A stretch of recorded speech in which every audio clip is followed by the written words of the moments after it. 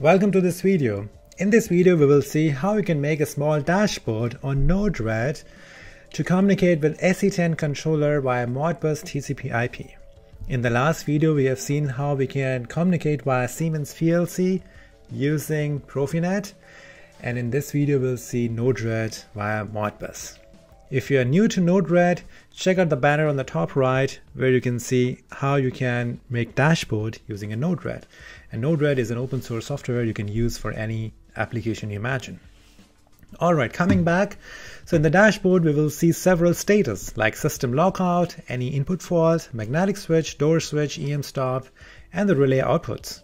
You can also simulate the EM stop operation and bypass the switch. So we will do everything which we were doing in the last video, but this time via Modbus using a dashboard. So this is another possibility to visualize your SE10 controller and control the inputs as well. So let's see what are the steps. Step 1 is, so the task says, set up the Modbus communication with Node-RED and read the virtual status output of SE10 controller on the dashboard. So we will see the status of EM stop, magnetic switch, reset required, and this door switch on the dashboard. Simulate the EM stop operation. So we will simulate if E stop is pressed or not, and send the bypass magnetic switch command from the dashboard. This we will do in the next steps. So let's see the solution. Step 1, it says connect the Modbus addresses with the function to send over via Modbus communication. So we have to select Modbus TCP IP here, which was Profinet before. So let's go to a controller and go to your industrial Ethernet, and here change the Profinet to Modbus TCP. Once you do that, a confirmation window, click continue.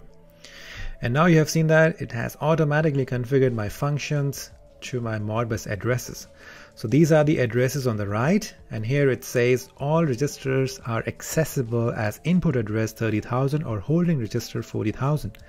And if you see, the first address is 901 bit 0, and notice that it starts with 901. It starts with 1 on the right side, so it's 1 based addressing. In Modbus you have two types of addressing, 0 based and 1 based. So this is 1 based addressing. We have to remember that. I will tell you later on how does it affect our Modbus program on the Node-RED. So once you do that, you can just go to your step 2. Here the step 2 says, okay, here we also say you can click auto configure to have automatic functions here, and you can use drop down menu to navigate to virtual non-safety inputs. So let's see that here. These were just the outputs, and if you go to the inputs, you can see these are already configured here with the coil address 3001 and 3002.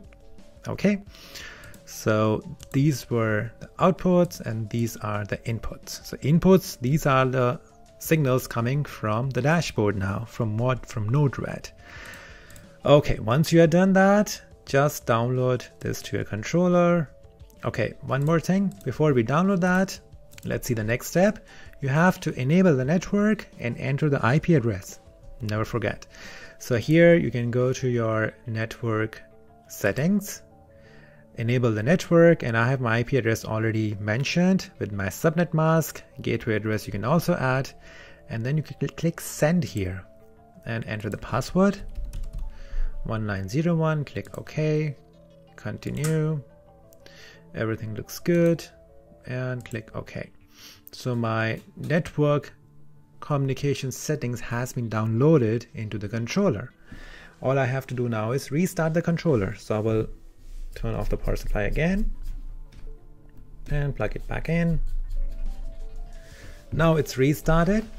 I can go to my live view, save changes to the project, and now I am live. So here you can see that functional block. This is live. Okay, now let's go back to the next step. So next step is we have to open Node-RED and take a Modbus node. So this I have already configured. I'm just gonna show you my window. This is my Node-RED. Now in this Node-RED window, you see I have a timestamp, and I have a Modbus node which is saying Modbus getter, and this node has been configured with IP address of my SE10 controller. So if I open this node and I see my server, so server is SE10 controller, the safety controller, this is my server. All right, so I have to put the network setting of the server. If I show you here, I have my communication as TCP. This is the IP address of my SE10 controller. The port address is 502 by default. Okay, and the unit ID is 1. You just need 3 things: IP address, port address, unit address. Once you enter these 3 things, click on update and click on done and click on deploy. So what is happening here, I will explain you in a while. So you just configure your Modbus getter with the server, and I can enable this for an interval of 1 second. Click done and deploy. If you are new to Node-RED and if you want to learn how you can make a dashboard via Node-RED, check out this banner on the top where you will find more information about in my Node-RED course. All right, so once this is deployed, and we have to check if everything looks okay. At the moment, it's waiting for a reset. So let me just reset the circuit. Now my circuit is reset and my output auto 2 is 1 and auto 1 is not on because my virtual safety input for bypass is also true. My magnetic switch is also true. I'll take it back.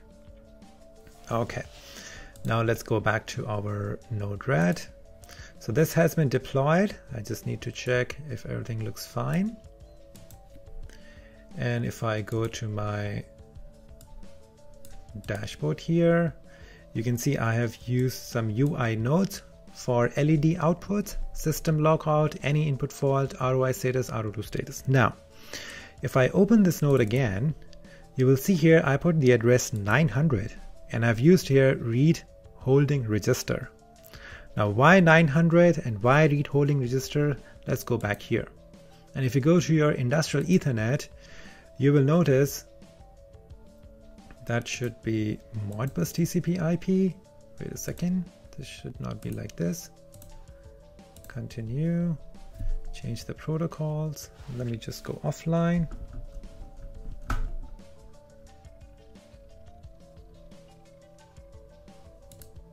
Okay, and online.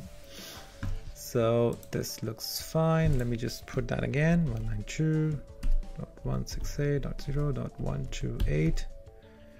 And here it was 255, 255, 255. And 0. And this we're gonna send. Press continue, restart the controller. And what you can also do is, I think last step I forgot to download this program, so you have to write the configuration to the controller, save the project, and let's save it as a project 3. Save, another time password, continue, confirm. I just sent the protocols of Modbus, but I didn't download, but that's okay. So just download the program and restart the controller again.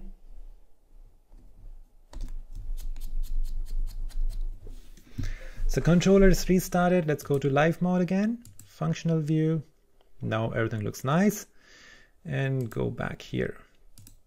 Okay, so I was telling you I use here read holding register and address as 900. Why I did that, if you go to your safety controller and go to industrial Ethernet, you will notice here all registers are accessible as input register 30,000 and holding register 40,000. And 30,000 and 40,000 are specific numbers in Modbus communication.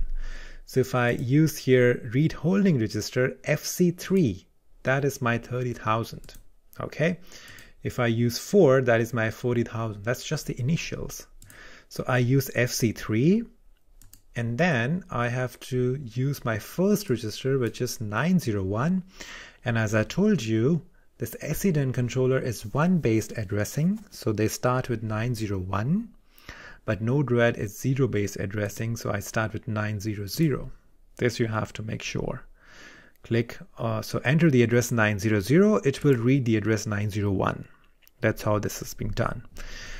So you have to just be careful with that. And once you do that, quantity, I just want to read one whole register.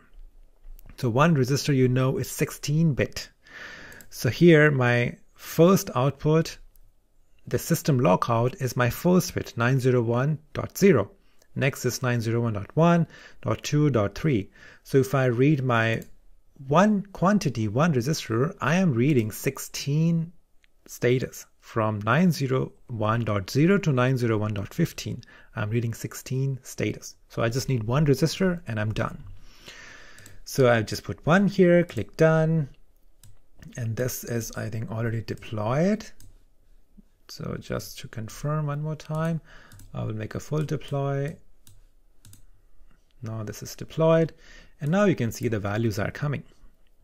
So what is this value? What does it mean? So if you see, this value is the value coming to this payload. So my Modbus is sending me a value 48 all the time. Okay, now you will say, what does 48 means? As I told you, this whole register is from 901.0 to 901.15. It is sending me an integer value of these bits. So I just made a logic in Node-RED to convert this integer into my Boolean bits. So this I can show you. I will turn off this payload, turn on this payload. And now you will notice this is showing 000011. So what does this address mean? Let's stop this. Just take 1. Okay. Now first bit is 0.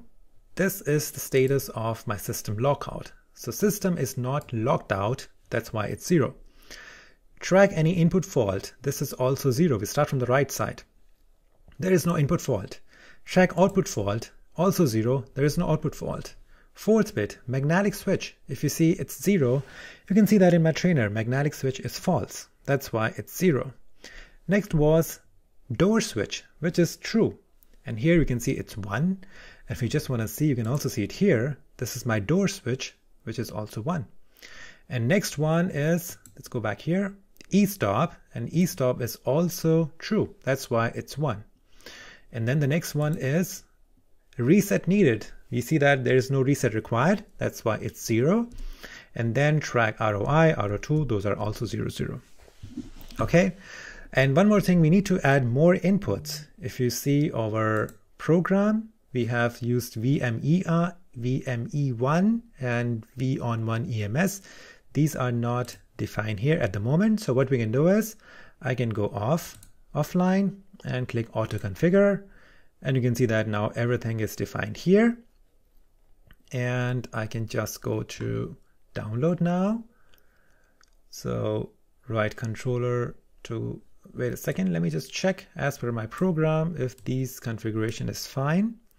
So I took first one as system lockout, then input fault, then output fault. No, I did not took any output fault.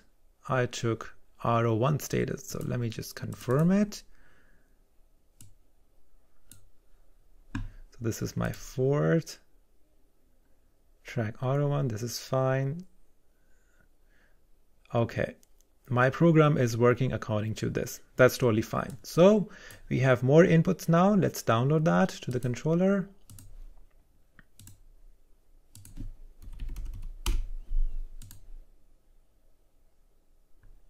Confirm, close, and we have to restart the controller again.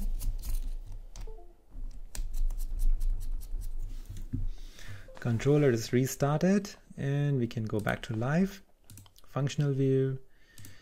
So now I will read that again. Now you can see the value is 192 because I have added more inputs. And here if I show you, this is actually the binary representation of 192 in 16-bit. Okay, so using these individual bits, I have an LED status. So how this has been done, you can take a copy of this program. I'm basically converting this integer into a string and converting the string into this binary using this function in Node-RED. And then I'm taking individual string and converting it back to my int value 1 or 0. So this is a bit tricky. You can see the program. That's not the objective of the video to understand Node-RED program, but just to see how easy it is to visualize the value on the dashboard. So now we have a dashboard here and I will bring it like this and let's bring it here And let's bring this here. And you also have the camera view.